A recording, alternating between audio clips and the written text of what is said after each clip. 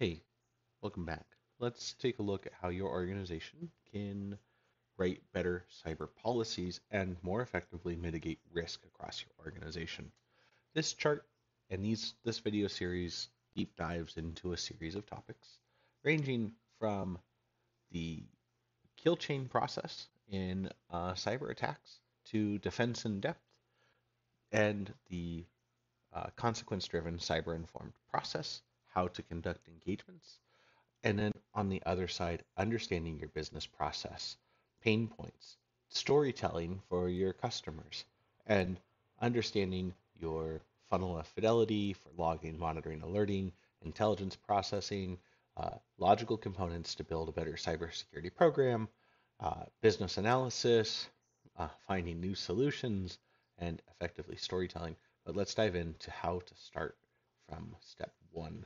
So, what we need to do, we have our business, and we need to understand how the organization does security and how the business operates. You'll have logical controls, you'll have a policy control, you'll have a procedure control that should have scheduled procedures and event driven procedures.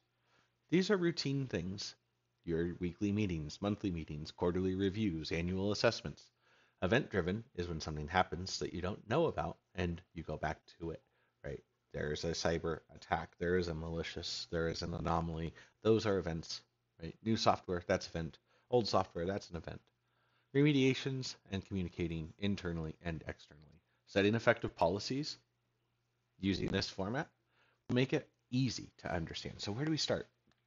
We go with preparation, and then we categorize, we select, implement, assess, and then authorize and monitor. So why would we need to do that? Let's zoom out here and let's look at defense in depth. So on this red line here, we've got a malicious cyber activity. Think about this. If you lock the door on your car, you're raising the deterrence factor for a malicious actor. You know that the car window could be broken, but locking the door is usually enough to deter and make that attacker abandon their efforts. Then we move to protection. We want to protect that data and our assets and our customers, our privacy. We want to protect our business, our prosperity, and we want to prevent for those who are more determined, right? We want to prevent their attack by effective logging, monitoring, alerting. Then we want to make sure that we have the right detection measures, right?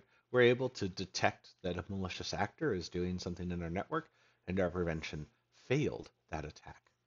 And then what we want to do with detection is make sure that our organization has proactive, detective, and responsive actions and controls.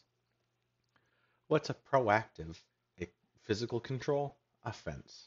What's a detective physical control? A camera. What's a responsive physical or what's a responsive control?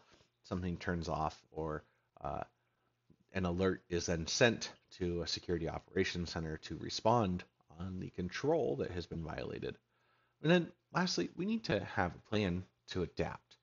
Understanding how the organization will adapt based on the techniques, tactics, and procedures that were effective, right? We can ensure the longevity of the organization and continued performance into the future despite a cyber attack from a malicious actor.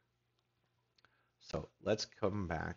We've talked about all of these components of what we need to do. We need to establish a logical control, a policy control, procedures, how we'll remediate, and how our team will communicate both internally and externally.